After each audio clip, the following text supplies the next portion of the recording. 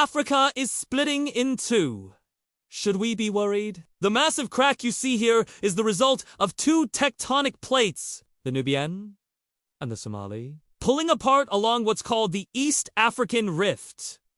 This rift stretches 3,500 kilometers from the Red Sea to Mozambique and is growing at 6 to 7 millimeters per year. That's as fast as stretching taffy! 7 millimeters might not seem like much, but it adds up over millions of years. This rifting started 22 to 35 million years ago when a giant plume of molten rock from Earth's mantle pushed up and out, causing earthquakes, volcanoes, and, well, a lot of splitting. Check out this massive crack that appeared in Kenya back in 2018. In 1 to 5 million years, or up to tens of millions, the rift will likely flood with seawater, creating a new ocean and splitting off a new landmass.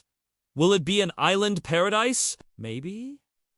Will there be beaches in Zambia? Possibly!